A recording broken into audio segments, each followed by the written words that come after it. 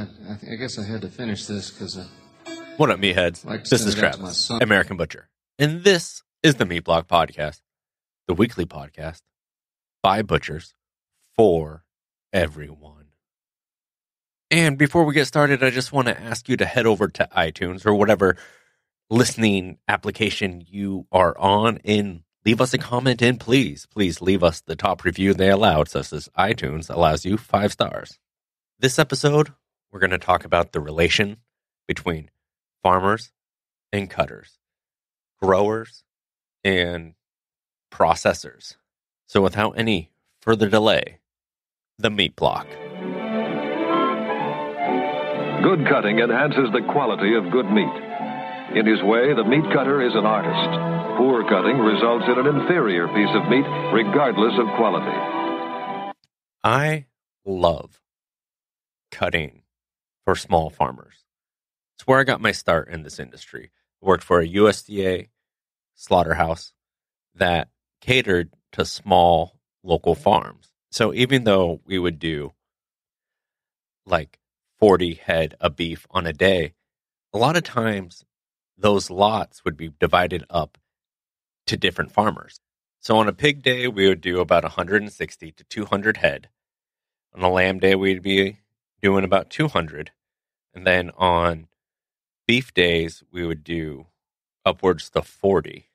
We had small farmers that would bring in standing orders that we would always have them down for 5 beef or 15 beef or 1 beef a week.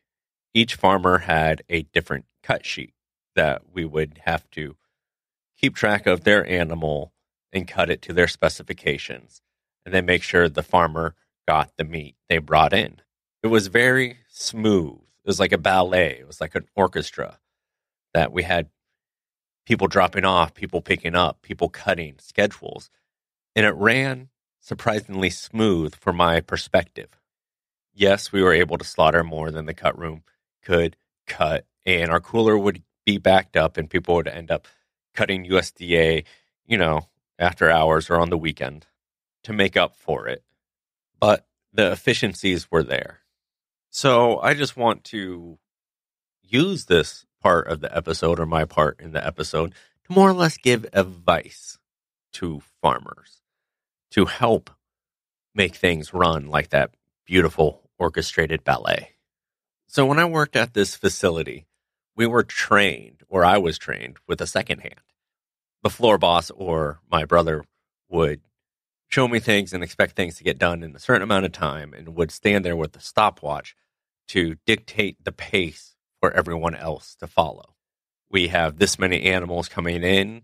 Between knock and cooler should be about 15 minutes with a 2-minute overlap, meaning every 2 minutes an animal should be knocked and put on the rail. And with our 7 stations, there should be about 7 carcasses on the rail before they go into the cooler. And what really helps this go along and create a great relationship is when the slaughter facility wants animals in at a certain time, do that. That we had receiving at certain times, sometimes the day before, we'd have our pins ready. That the worst thing you could be doing is waiting for animals, or someone shows up outside of dropping off times. Then you have to stop your flow or your production because we're a small crew. And then someone maybe working the split station has to go and unload your carcasses, when that person shouldn't be dealing with live animals because they're essentially working in a clean environment. That person may be more than eager to go out and take a smoke break and unload some animals. But efficiency-wise, it kind of fucks everything up. And when you drop your animal off, or let's say you have a mobile slaughter unit come to your house, when your animal is dead, or before it's even dead, the office or the plant manager or cut room manager, whoever, secretary, should have a copy of your cut sheet of what you want. One thing that also slows down production and costs money is when the person leading the cutting in the cut room stacks his rail with lot numbers and then realizes that one in the middle doesn't have a cut sheet, and everyone's on the phone trying to reach this farmer or a restaurant or whomever. And what I recommend, if you're a small cut and wrap facility that wants to get numbers in and wants to make the most out of their money, have a cut sheet that is standard, that you get this much, you have this option, bone in, boneless. You have this option, bone in, boneless, roast, where you have, example, loin section, roast, steaks. Check 1. How thick do you want your steaks? How many per pack? And the most per pack should be 4, and the least should be 2, for example. And then if farmers or people who are receiving this meat want to elaborate on that, you move from your standard cut sheet to your advanced cut sheet. Your advanced cut sheet will allow people to break up beef into different groups where you could check off roasts and steaks, where you could check off this and that. You could have different weights. But this expanded cut sheet is also going to cost 25 cents to 50 cents more a pound, instead of having a limit of 25 pounds per sausage ingredient or sausage recipe. You may be willing to go lower than that for this additional fee. And to elaborate why it sucks to have a 7-bone roast and a boneless chuck roll and a terrace major and a Vegas strip steak all on one cut sheet. Here's David, a farmer and a butcher. Maybe that's why they call him a farm butcher. Hey, meatheads. David here. In midwinter this year, I attended the Northern Michigan Small Farms Conference, which, by the time I go next year, I guess will be kind of a tradition. I've gone the last couple of years, and something I really look forward to. And kind of the dead cold, and there's nothing going on whatsoever. It's similar to other agricultural conferences, I guess. 2 days of seminars and healthy snacks and meeting people and just generally being really excited about the upcoming season and overstimulated. They tend to cover a variety of topics, which mostly pertain to small end and often organic producers from all over the region. But one thing I noticed is a huge lack of information sharing regarding meat processing. There's plenty of sessions devoted to production of various species, but next to nothing as far as getting livestock processed. This past year, there was a roundtable discussion about on-farm slaughter and how it can affect your business. And, naturally, I was really excited. It was the first time I'd seen something like that at one of these conferences. I particularly wanted to visit this session as I hoped my experience may be of value during, this roundtable or even something that people could kind of utilize but also provide counterpoints for. If I'm being honest, I also thought it'd be kind of a good indicator of a local market. I'm looking for my area's needs and responsibilities for a custom exempt business that I'm currently kind of working on in the back burner. I've mentioned it a couple times in previous episodes. I also think it's really interesting and somewhat entertaining sometimes when you have a room full of producers that are talking about processors and how it can very quickly turn into a kind of a witch burning situation. But I got there. The discussion went more or less exactly how I figured it would. There was a room full of people who wanted answers, but didn't really have a developed set of questions, per se. There was a brief presentation by a couple of farmers who process their own meat chickens. They had their chicken wagon funded through a grant based on research. So, they were awarded the money to build this trailer basically because they were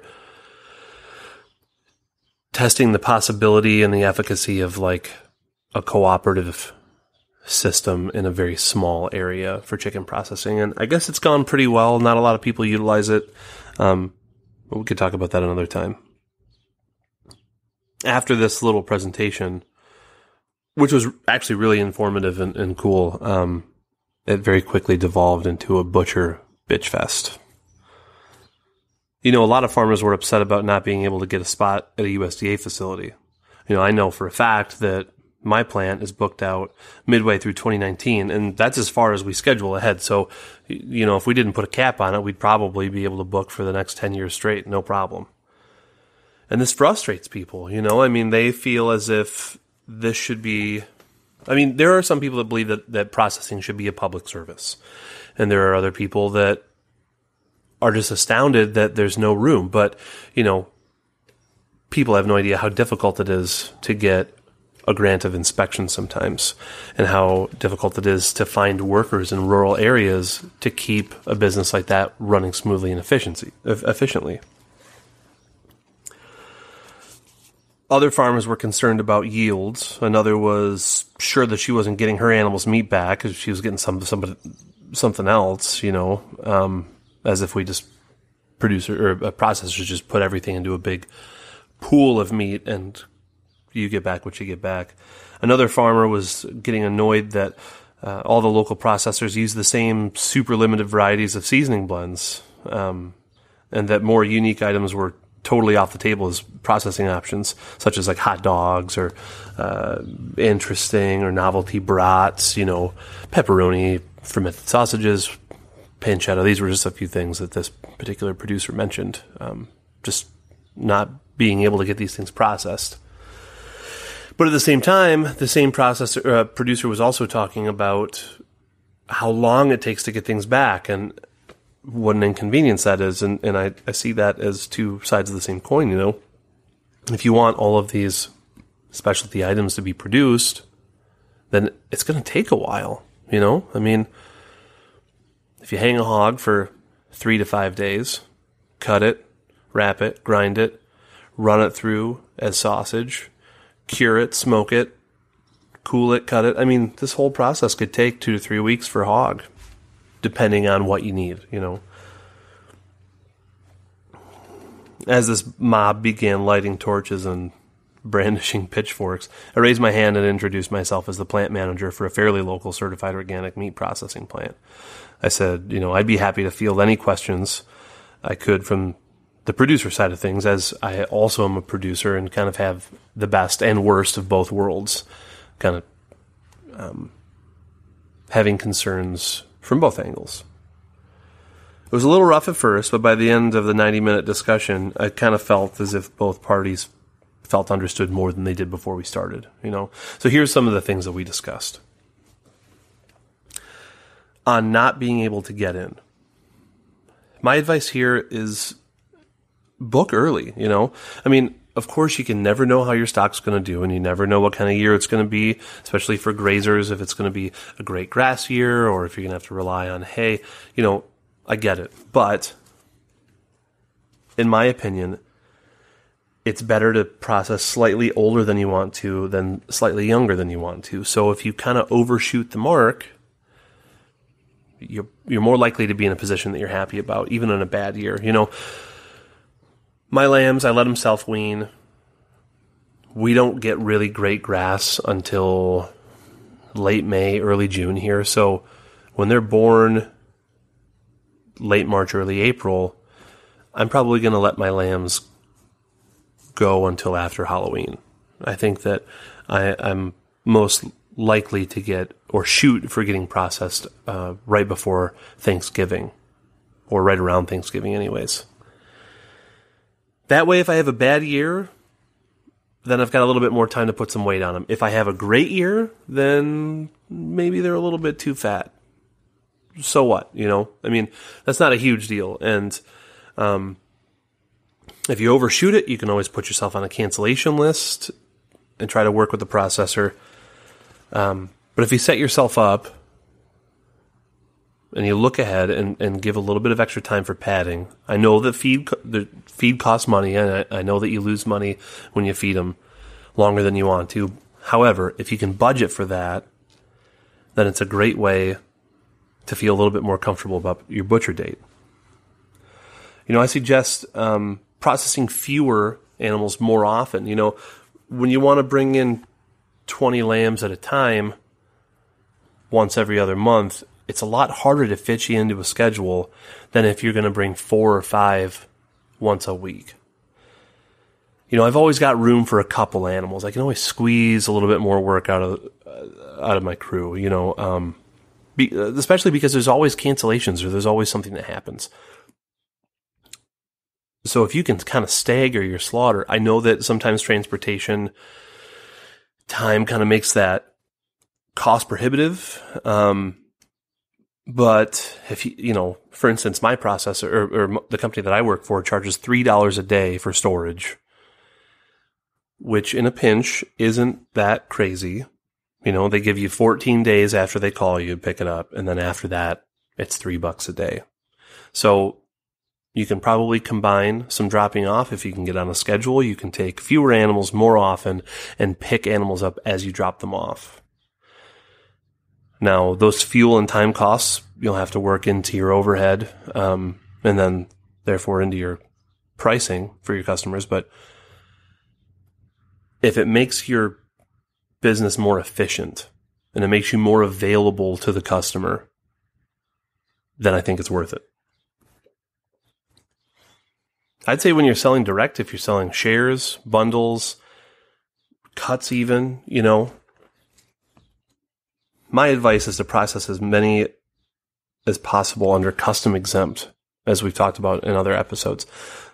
This allows processors to work on their own time after USDA hours, which is 7 to 3:30 or however you have it set up.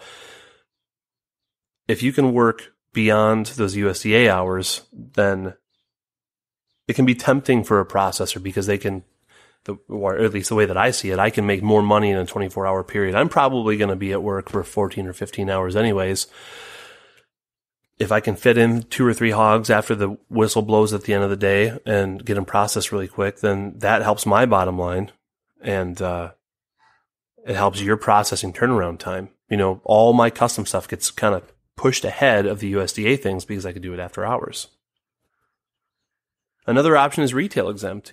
Some people say, well, custom exempt only works when I'm selling a whole or a half or a quarter to a customer. But retail exempt in many states is also allowable after USDA hours. As long as you're just selling at the farmer's market or from your own farm store, you can sell the cuts that you need. Now, of course, if you want to do something like a cured item or a smoked item, there'll be various local variances, and you'll have to go through your Department of Agriculture or your local food inspector. But just fresh or frozen cuts can generally be sold under retail exempt status without a USDA bug. And that's a way to kind of work around restrictions based on the processor's workload.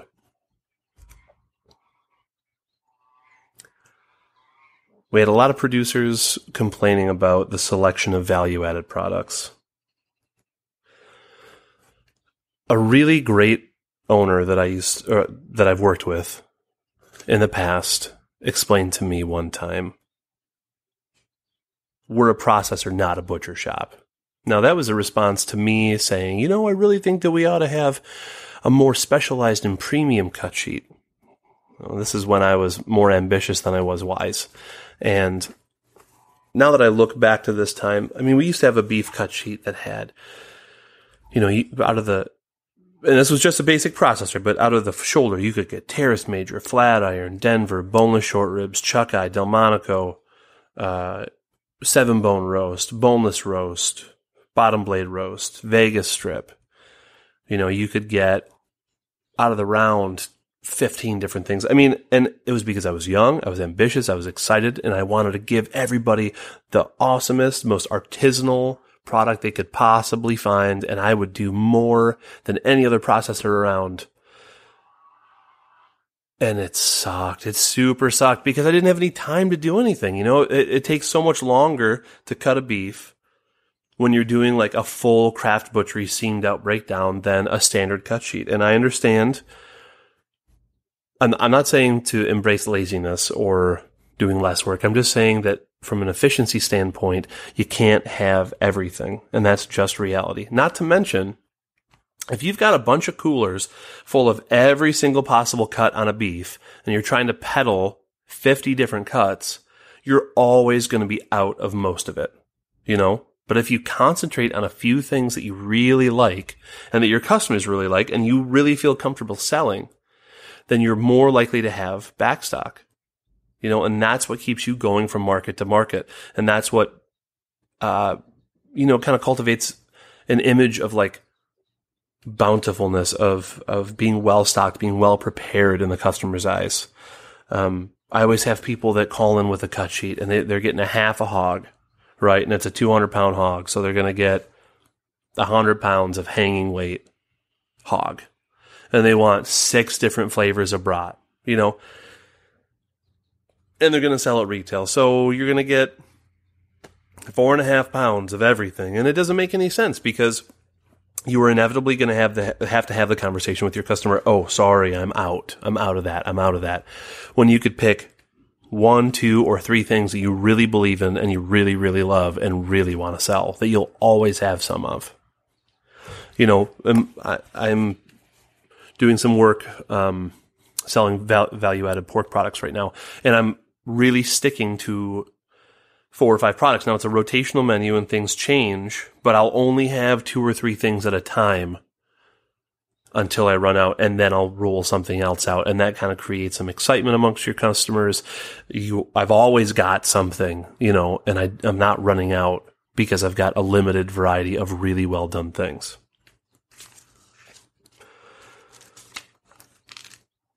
The place where I work right now, it's kind of funny because the 2 owners, they're married and some of the awesomest people I've ever met.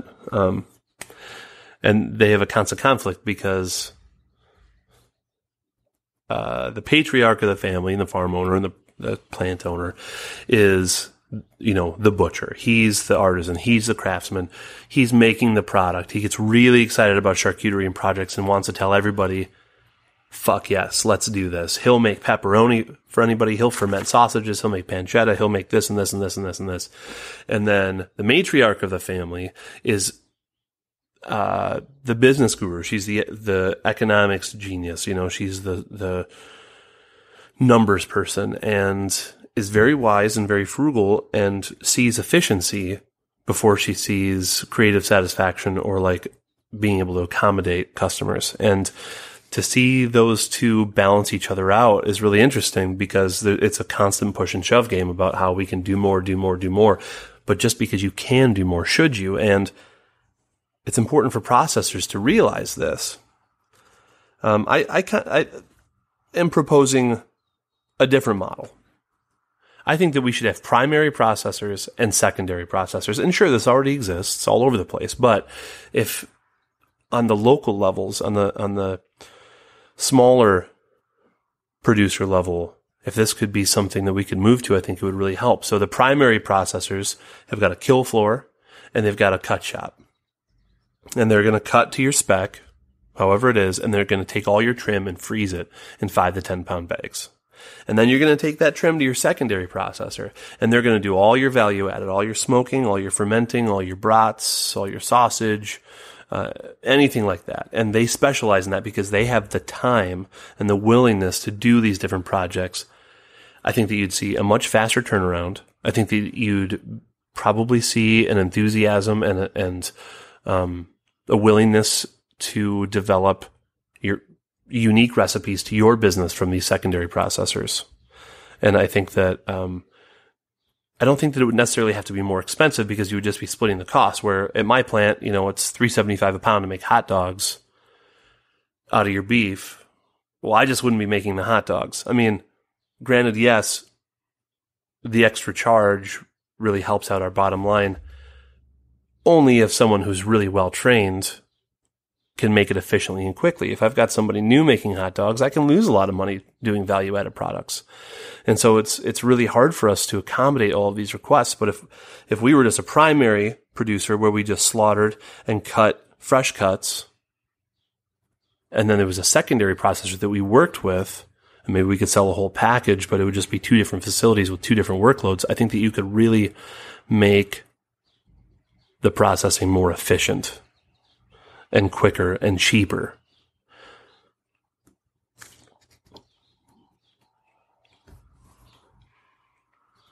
Let's talk about stealing meat for a minute. Listen, most butchers are not stealing your meat. I've recently had a deal with a customer, and he was upset about his yields. He was thinking that we were somehow taking his meat. He was only getting about a 43% yield off of his beef. But what he didn't he's buying in his cattle. He's not raising them, so he doesn't know much about the genetics. He's feeding almost no forage at the end of it.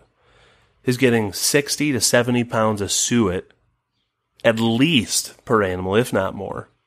And then the back fat coverage is insane. And he can't figure out why his yield is so low. He also doesn't know anything about marketing or pricing, so he's priced way, way, way too low for prime beef. And so I've invited him to come to the plant. Says, come down. Killed his beef on Thursday. He's going to come in on Monday. We're going to take a look at the carcass together once it's cooled and all set up. He's going to come in. We're going to cut in the loin. We're going to take a look. He's going to see the fat coverage. He's going to understand why the yield is so low. And I think that this is a really great thing. Not everybody has time to do this, but if a plant has the time, if it's a small processor, producers, give them a call. Ask them. Work with them. Ask them if you can come see the carcass and work with them to develop a cut sheet based on carcass quality or condition that will work for you and for them. And you can understand that based on your yield, you can price accordingly. Another thing is being timely about pickup. I always suggest to customers, come get it as soon as humanly possible. Don't use the don't use the processor as a storage facility, because that makes everything more expensive for everyone, because you run out of space. You have to build additions, the overhead goes up, and then everything costs more. So, if you're quick and timely about picking up your product, most processors will pass that savings on to the producers. Those are just some thoughts I have on the war between processors and producers. I'm really eager to hear people and comments and thoughts and perspectives from both sides. So anything that you have, please send to us on our Instagram, or to me on my Instagram at a farm butcher or at the meat block. And I think that if we all start working together in a cooperative fashion, I think that we could probably all be making a lot more money. All right. Travis, again, American Butcher. And that was great. And I just want to elaborate. Yes, we would all be making more money. And that's one thing that changed when I, evolved in my career, that I really had these eccentric dreams of artisanal cutting and bringing it to the cut and wrap facility. But David brought up a bunch of good points, that if you're only bringing a limited number of carcasses to processing, you only get 2 steaks, like tri-tips or Harris Majors, that why would you constantly want to be telling people you're out of it? Granted, those are both great steaks, but from a cutter's perspective, working in a cut and wrap on the East Coast, everyone knew how to pull the tri-tip. Everyone still does, but it takes a split second to do a straight cut through that drop loin versus halfway peeling the tri-tip down or removing it completely or doing a diamond cut or all these other things to save it. And everyone there also knew how to get the shoulder tender or petite tender or Terrace Major or whatever fancy word you want to call it off the chuck as well. But to get the whole thing, or to guarantee it without some of it being lost in the when you separate the clod from the 5-bone chuck, is you would want to break it on a table. And that's what restaurants and artisanal and craft butchers are used to, is getting the whole thing. And I would get this when I started working retail. They would be like, oh, you break that way, and this is how we break because we get the whole Terrace Major, and they snuff their nose because, sometimes people think that speed doesn't equal quality. But to me, when I'm doing something on the table to save an extra inch of a cut that's going to sell for so much a pound, when I could convert that one cut into time saved, that to me, it just makes more sense to do it the quicker way. But I also understand working in a retail shop, maybe you have the luxury of time or the luxury of salary or low paid employees or apprentices or the French word for slavery, stages. Another thing I want to touch on is a lot of small cut and wrap facilities. And David even said it that, he invites people to come and watch as they cut, because people always think, oh, you're stealing my meat and all this. And I've had people do that. I had a lamb producer that would come by and watch his animals get slaughtered, all 140 of them. I had a Wagyu farmer who would watch me process his one carcass a year. And when I've done custom exempt slaughters for families, they are often watching me. And it's great to be that inviting. And I would always welcome people to do that, to watch. But it sucks. I hate being watched and feeling like I'm being judged, even though I don't know if that's their goal, or even though I put stuff on social media. But I find myself, I would go slower and I would be overly conscientious to the point where I'm not making money because of my speed. I recently killed a hog for a homesteading family. It was a large black hog. That's the breed. And I had it up on a game roll, and I had the trotters hanging off to the side, and I was skinning down the ham so I could get a good pull on the hide. And a little bit of the ham fat was left on the hide. And then they're right there, and they're like, well, what about this? What about this fat that's left on the hide? Because they're going to use it for baking or curing. I had to change my afternoon plans because that one hog took me so fucking long. Because of the pressure of being watched, because of getting tight. And even once the hide was removed from the hog, or the skin, because hogs don't really have hides, they still went back with knives, the husband and wife, and scraped the excess fat around the trotters, my seam marks, and various other places from the skin. This was the first time they bought an animal and experienced anything like this. And I understand people wanting to get the most for their value. But it all goes back to profitability. Is it worth having me or even your time go back to get that pound of fat off your hog hide? And the answer may be yes. But for me, when it comes to having the farmer or producer watch me or chef, I hate working in a fishbowl. And if you're a farmer, why would you want to take it to a place that you are suspect anyway? Like, what are you going to do? Be like, oh, could you be tighter on that bone? Could you do this? Could you do that? If you're that concerned, maybe open up a cut and wrap facility yourself, or just be happy with the product you get.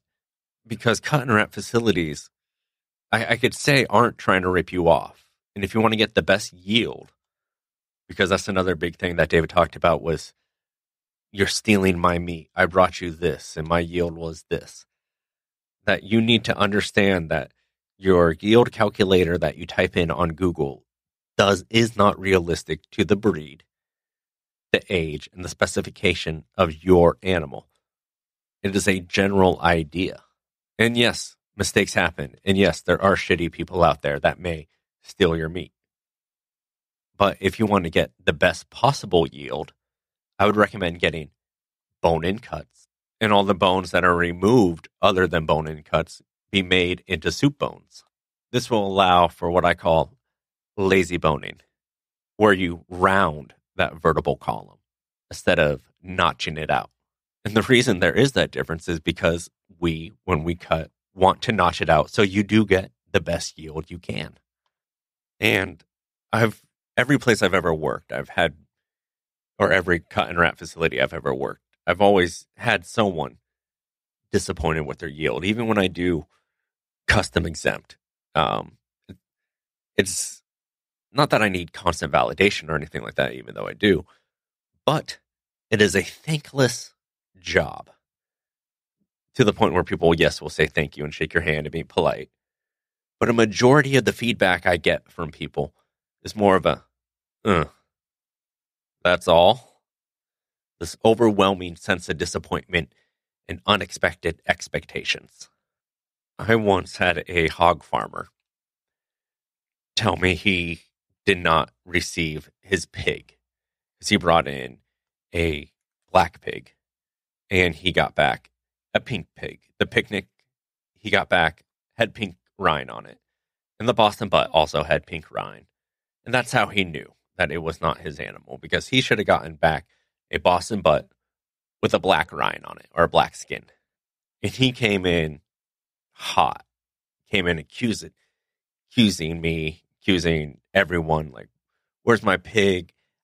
I've been, doing this for years, and I've processed 10 animals myself at my farm and scalded them and scraped them.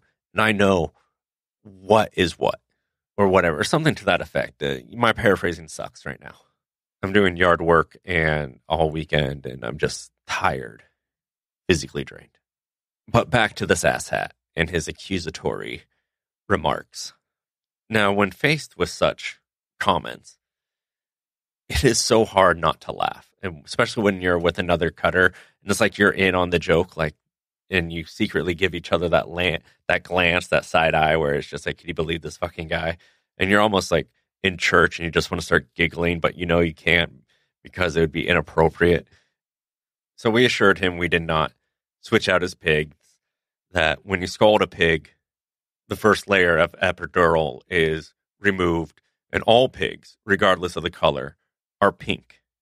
I didn't want to get into the nuances that spotted pigs, you could still see outlines of the spots, and there's a little bit, of darker coloring in some hogs and things like that, because that's not the point of the story. The bottom line is all pigs are pink at the end of the scalding process. When done correctly, the epidural is removed and the hair is removed at the root level. He's still firing hot, comes back, no, you motherfuckers, you stole my pig, I've done this so many times. And again, we tell him, then, sir, you've done it wrong so many times, or you didn't do it correctly, or, what he was doing was probably the best of his ability and what suited his needs, doing custom exempt whole hog scalding, I'm sure, in a 55-gallon barrel, with a brush torch, and then more shaving the hog than scalding the hog. No, he wasn't having any of it. We said, well, you may have done 10 in your career as a farmer, but we did 250 today, and you're more than welcome to come on our cooler and point out the one that you think is yours. So we opened up the cooler, and there's all hogs hanging there from a day's production, and they're all pink.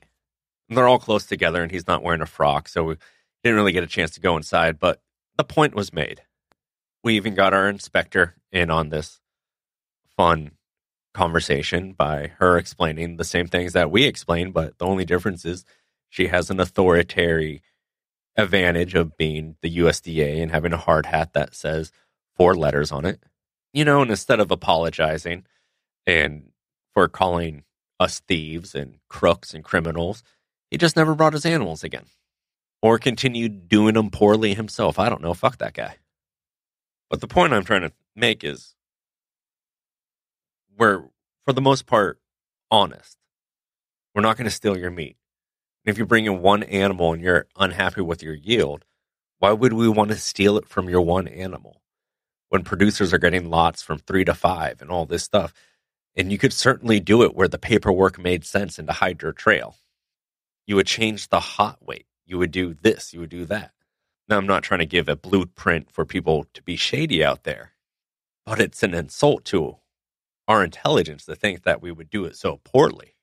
Now, the last thing I want to talk about, and David talked about it, is picking up and, storage fees and things like that, that if you really want to help out your cutter or your custom wrap facility, is pick up during allowed pickup times. And I would always get, but I work until this time, or I do this, and da-da-da-da. Well, usually there is a 2-week period, and you have some time between scheduling your animals and the time you pick up. So you may be aware of this information, upwards to a couple months in advance. And what would really grind my gears or grind my meats is when someone would be like, I'm leaving work. Could you, and I'm almost there. I'll be there in a half hour. Well, that's not that cool because we're closing. And if you're here in a half hour, that means that someone's got to stay here a half hour later on the clock. So you could pick up your meat because it fits with your work schedule. I would never call the DMV. I would never call the bank. I would never call any of these other institutions or a Safeway or any place that has set hours and say, hey, I'm almost there. And I know small businesses make accommodations and things like that, but as a buyer or as a farmer, just realize that it's kind of a shitty thing to do. It's not like a full-blown horrible thing to do, but like it's just kind of shitty that you think, oh, this will fit around my needs and my schedule. This last piece is by Ryan. I was talking to my coworker the other day. He's 24. He's been working as a mobile slaughterman and a meat cutter at this same facility since he was 18 years old, right out of high school. He came in as a cleanup kid, but was quickly moved into a position to learn how to cut. The guys who taught him talk about an uncanny kinetic learning ability that he showed signs of right from the start. Within a very short period of time, he had gained basic mastery of carcass breaking, meat cutting, and slaughter work. Nowadays, a handful of years later, he works primarily on our USDA mobile slaughter truck alongside the general manager of our company. The two of them run that truck. The two of them have been my mentors on the truck, and they have graciously and patiently welcomed me into the fold, which is mobile slaughter butchery. It's a big deal. I see now. It's a big deal to take on a greenhorn. It might be similar to a college professor attempting to teach a kindergarten class. There's a great deal of blundering and floundering in the dark the kindergartner must go through before the first sun rays of competence even break the horizon.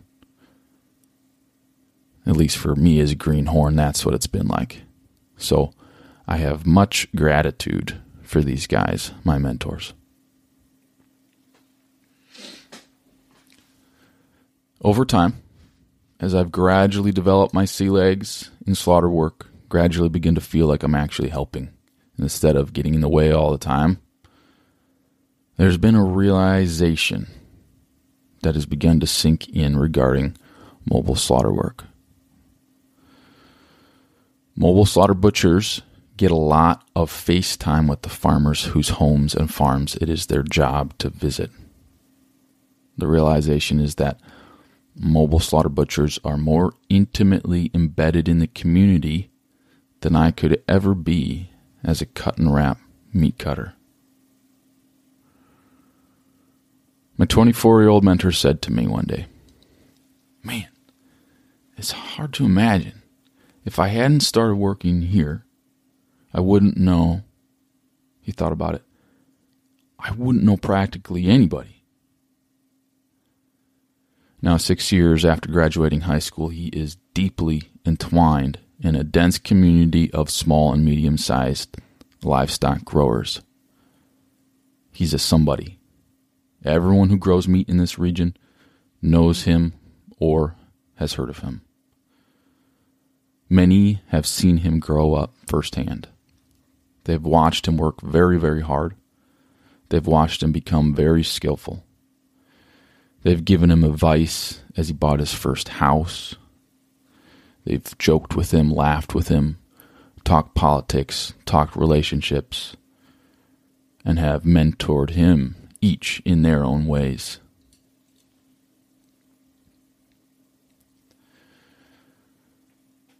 His presence on the mobile slaughter truck put him into direct and meaningful relationship with some of the most intelligent and caring food producers in an 80-mile radius from where we live.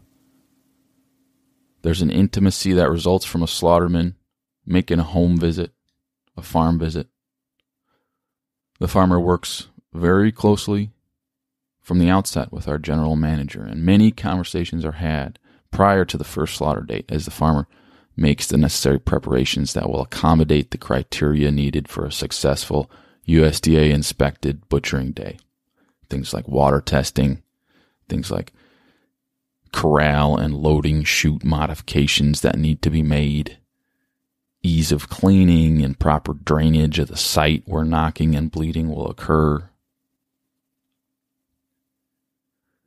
By the time the first kill date commences, much effort and many conversations have taken place.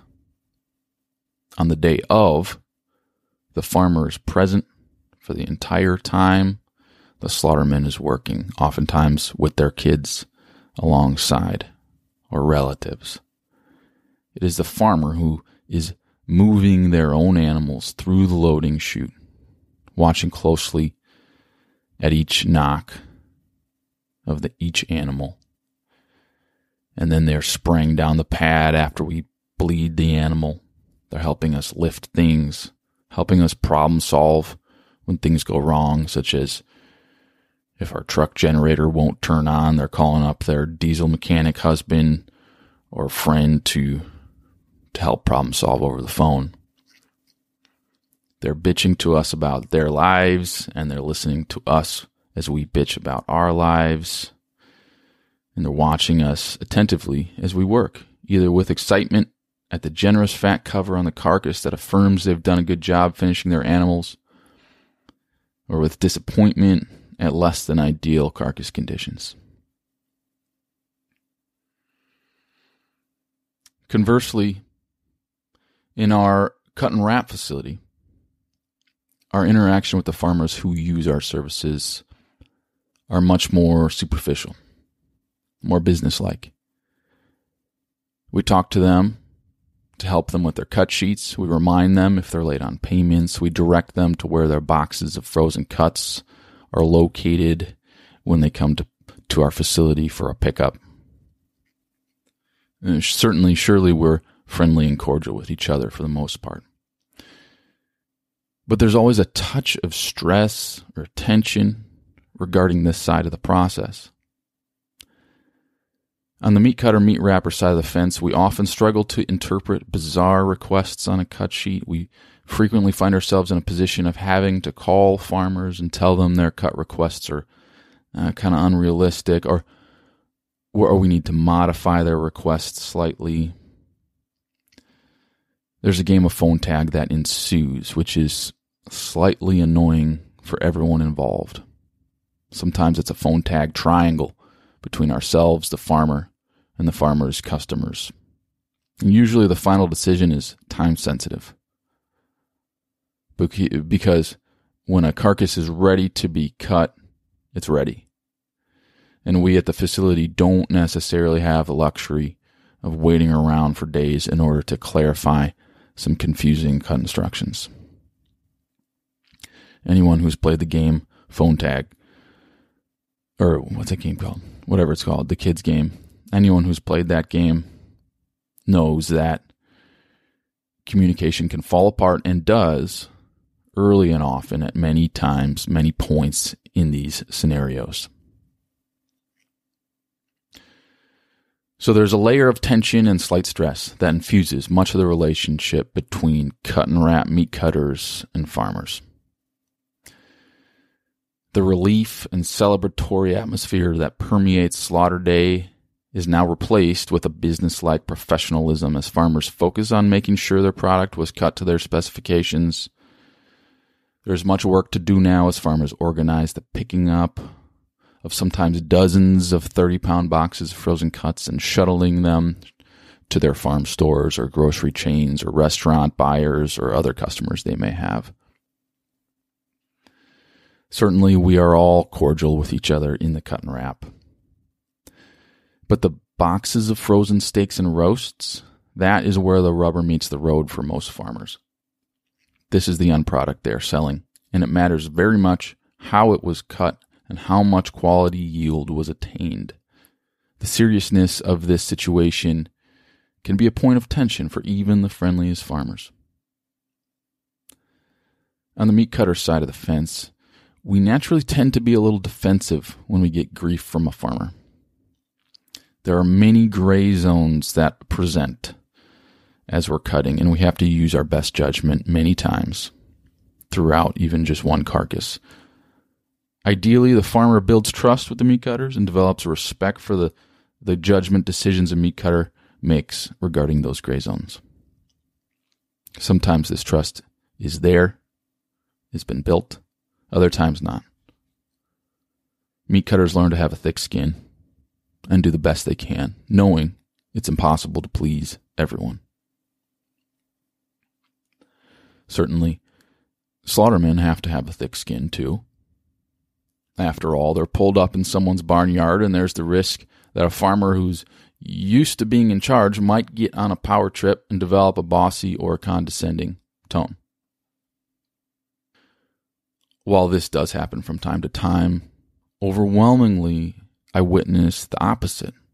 I see great relief in the farmer's eyes, great admiration and respect for the diligent work that these slaughtermen are doing. I see camaraderie and a jovial atmosphere that results in a special type of bonding unlike I've seen anywhere else in the meat world. The slaughtermen and the farmers become like family in many cases. On slaughter day, it's like the prodigal son is returning home. It's time to kill the fatted calf. There's much chattering after a successful knock and bleed, much relief, much catching up on news, gossiping, joking, and singing along with the radio. Farmers will bring out donuts, sandwiches, snacks for the slaughtermen. If the slaughtermen are doing a 2-day overnight island run, the farmers will cook them big dinners, put them up in their guest bedrooms sometimes. Often, 2 or 3 small farmers with only a few animals to kill, will bring their animals to a centrally located farm in order to create a full day's work for the slaughtermen, so the slaughtermen can pull up at one farm, park their truck, and stay there all day long. And now the animals from multiple farms are being brought to them. In these circumstances, the jovial atmosphere is compounded because now you have several farmers all catching up simultaneously with each other and with the slaughterman and the inspector simultaneously. And people really get to know each other in this system. The situation inevitably results in deep relationships formed, deep knowledge of each other's work and each other's life, and tight bonds. My 24-year-old hardworking coworker now has a whole web of people who look out for him, who can vouch for his work ethic, and who appreciate his contribution to their lives. All right. Thanks, Ryan. That was great. I've worked with the person alongside the person he's talking about, and he is a great individual. And the best thing about him is I don't think he knows how good and how much experience he has. So it allows him to still be very humble. So if you know him, don't tell him. I don't want to ruin him. All right, that's going to do it for this week's episode of the Meat Block Podcast. And no, I don't hate the small farmer, but I just want you to be realistic in your expectations in this time-sensitive money-making operation that cut and wraps have, in the sense of time-sensitive, that the more volume you can produce, the more money you make. I'm getting paid so much per pound and I can push this much weight out in an industry with tight margins, where places that are all overbooked and hard to get into, where their employees are already making bad money. And, trust me, the managers and the owners aren't living high on the hog either. So the takeaway, farmers, understand, just listen, Also, never promise anything without talking to your processor. Don't say, oh yeah, we could absolutely do this, because you don't know. There could be limitations because of SRM. There could be limitations because of, batch sizes. So just don't get ahead of your skis and be a reasonable person to talk to.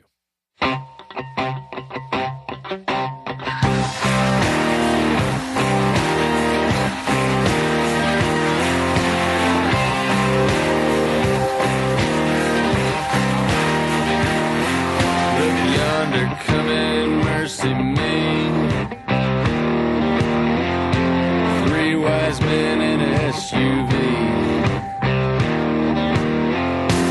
Corporate logo on the side. Air conditioned, quiet ride. All right, that's going to do it for this week's episode of the Meat Block Podcast. I hope you enjoyed it as I enjoyed making it. And if you want to get a hold of us here at the Meat Block Podcast, you could email us, themeatblockpodcast@gmail.com.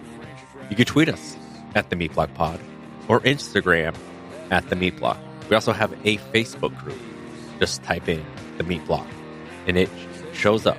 And please join that Facebook group. Leave conversations. We do Q&A exclusives weekly. Every week we take one question from a listener and give a video response.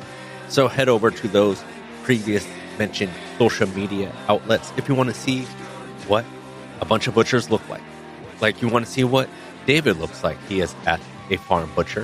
If you want to see what Ryan looks like, he is at Gather and Break. And if you want to see, yes, what I look like, I am at American Butcher on Instagram and Facebook. So yes, please check out all those platforms.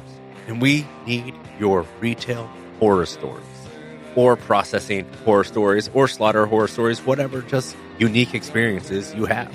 I was recently talking to my brother and he was telling me that the most stressful thing he ever did was during a FSA in front of about 15 different inspectors and students and all these people documenting a slaughter, that the person knocking the animal, the animal just wasn't bleeding. He wasn't sticking it in the shoulder or in the wrong spot. That what sometimes happens is the blood clogs immediately and it doesn't drain out. So he kept on poking and going in and out and in and out. No blood was coming. And if you've ever done something like this, by the time you get to the eviscerating station and you open up that carcass, all this blood just flows out of it as you crack the ribs open. He was telling me that was an intense and stressful period. Maybe he was sticking it in the shoulder, but I doubt it. I know the person he's talking. And if you're looking for a way to support the show, the best way to do that right now is by typing in the Meat Block in your podcast listening application, leaving a 5-star review, and please leave a comment. Can't stress that enough. Another way to help out the show is by tagging us on social media by using the hashtag #TheMeatBlock. Just like these wonderful people at The Meat Hammer, at Simon Butcher, at Centercut, at The Retail Butcher, who was our profile of the week, so our meathead of the week, so check them out, at A Retail Butcher over there on San Juan Island in Friday Harbor. Norm, the butcher, who was our meathead of the week last week, or the week before. Let's Eat 01, the local butchers in New York. Just Singer, I just want to say that was a great interview. So follow his profile. Rocky Red 86. And last, Adrian Dix. Follow him as well. Also, when you see us all on Instagram, no machismo. Keep your dick in your pants. And remember, speed doesn't equate to quality. And we're all in this industry together. And when you cut with your dick out, you may cut your dick. That whole attitude is the complete opposite of why I wanted to do this podcast. So please keep it a positive.